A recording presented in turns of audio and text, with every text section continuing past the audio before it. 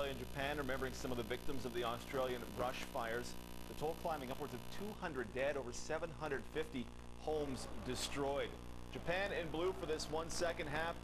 Japan's Yasuhito Endo with a shot on goal. Aussie keeper Mark Schwarzer making sure that one is up and out of play. This chance with 20 minutes remaining. Australia keeping their goals against record and qualifying to the big 0, and that ball had some bend on it. Japan kept trying to break the 0 mark. Yuto Nagatomo with the cross. Tatsuya Tanaka's header, though, looping over the bar. The chance in the 79th.